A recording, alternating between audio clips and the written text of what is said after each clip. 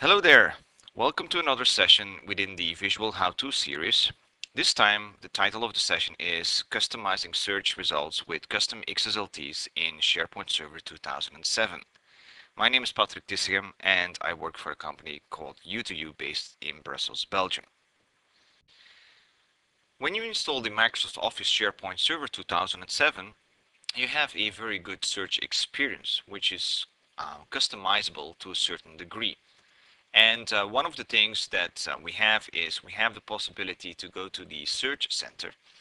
Here in the search center, type in a keyword like business, and then this keyword will be picked up, will be sent to the query, to the search engine, and then the search engine will execute that query, will return us back XML, and this XML is going to be transformed using an out-of-the-box XSLT into the HTML that you see here displayed by the Search Core Results web part.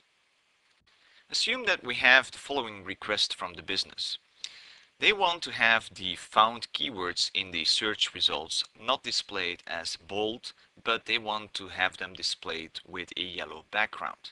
So this is a small customization that you can do within the XSLT that is responsible for rendering the search results here within the browser.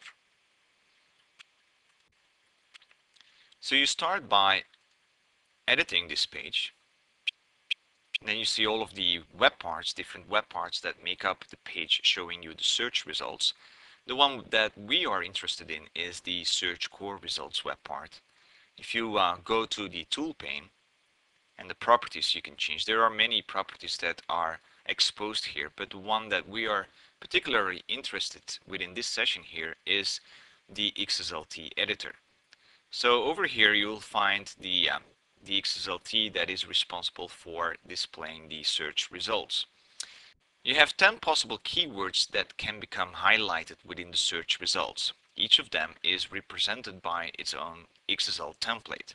So if you want to modify, you need to go and do the modification for each of these XSL templates. And in our case, we're going to, instead of doing bold, we're going to have a span. We're going to have a style, background color, yellow, and we close our span. And you repeat this for each of the next 9 XSL templates.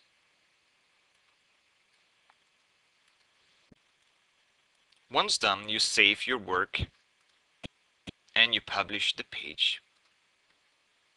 And as you will notice, you will have now all of the found keywords displayed with a yellow background.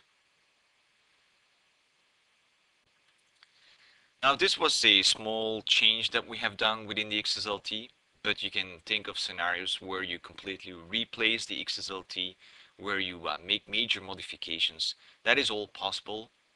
Of course, what you're going to do is, instead of doing the modification in the small dialog that you saw me using here in this recording, you will probably copy and paste that XSLT in a more professional XML XSLT editor.